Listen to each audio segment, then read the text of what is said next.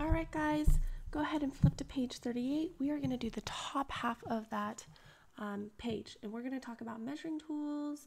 Oh, wait, I told you wrong. We're not doing page 38 just yet. We're going to actually go into page 39.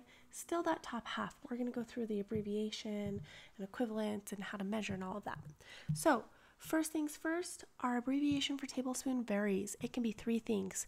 The biggest thing I want you to notice here is that it's all got a capital T. So you're going to just use capital T. That's what I personally use when I'm writing recipes because I'm lazy and I don't want to have to type it all out.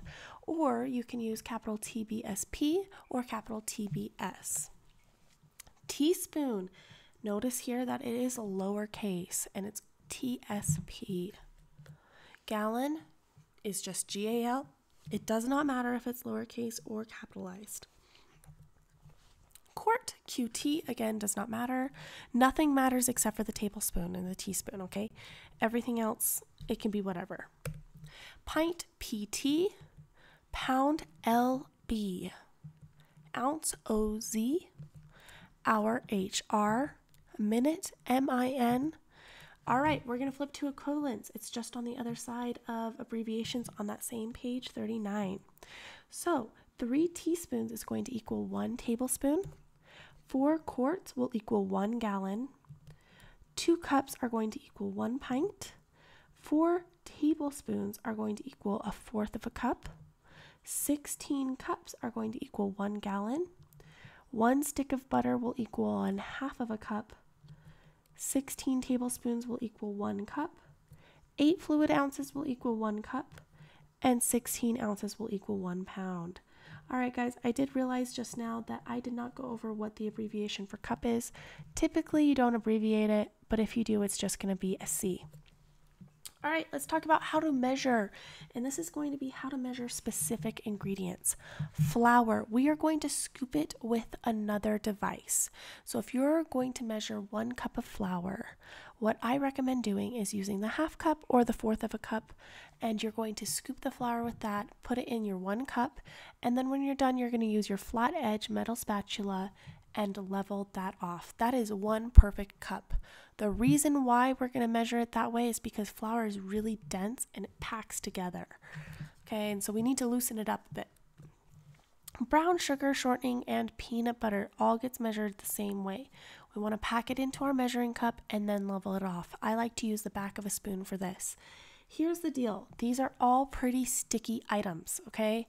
Except for brown sugar. So when you measure shortening and peanut butter, I line my measuring cup with a piece of plastic wrap. And that way, it's not as big of an issue to clean up afterwards. Liquids. We always want to use our liquid measuring cup. When we use our liquid measuring cup, we place it on a stable surface like our countertop or our table. And we want to pour our liquid in at eye level. That means that you're actually going to bend down and you're going to watch yourself pour that in. Egg size. 1 large egg is equal to 4 tablespoons. Now you're probably asking yourself, why do I need to know the egg size? That doesn't matter. Well, you might need to know it because what if you ever need just 1/2 of an egg? The way that you're going to measure 1/2 of an egg is you're going to mix that yolk and that white together, and then you'll take your tablespoon and measure out 2 tablespoons. That's 1/2 of an egg. All right, measuring equipment. So we're going to flip back to page 38, like I told you in the beginning, and I messed up. And we're going to go ahead and talk about how to measure with these things. Measuring spoons. We're going to scoop and level with these. When we're in class, always make sure to clean between ingredients. The reason why? Allergens. Just because you're not allergic to it doesn't mean that somebody else isn't. I've had many students be allergic to peanut butter especially and cinnamon. So make sure that if you're doing 1 tablespoon of peanut butter or 1 tablespoon of cinnamon, and maybe you need both for whatever recipe, you clean between measurements. You've got some standard sizes of measuring spoons. Your standard sizes is 1 tablespoon, 1 teaspoon, 1/2 teaspoon, and 1/4 teaspoon. Now, with those standard sizes, you will be able to make any recipe. Measuring cups. How do we use these? We're going to scoop and level. Keep in mind, the ingredient that you're scooping in level will vary, and you need to follow that first. The standard sizes: 1 cup, 1/2 cup, 1/3 cup, and 1/4 cup. With these sizes, you're going to be able to make any recipe.